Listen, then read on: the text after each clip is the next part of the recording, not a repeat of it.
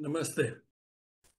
As the governments with veto powers in the United Nations increasingly fail to respect decisions voted as critical to the well being of global peace and security, reflects the insecurity they now feel with having to share decision making with members who are now claiming their voice be heard.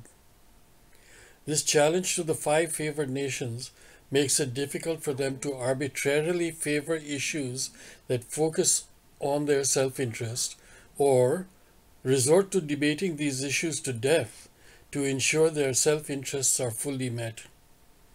The legacy of colonialism assumes their superiority over member states and is seen as their justification to abuse the power of veto when resolutions do not serve their self interest.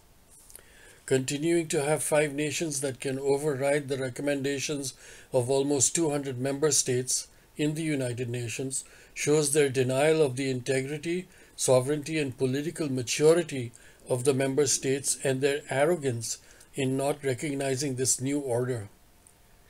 The denial by the few favored nations is challenging the transition of the United Nations and other multilateral international organizations to suit the felt needs of the global community.